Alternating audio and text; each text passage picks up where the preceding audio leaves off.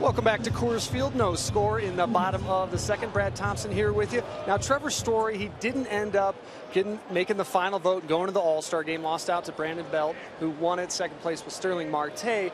But he still feels very motivated about this, as it's going to push him. He got a little taste of it's going to push him here in the future.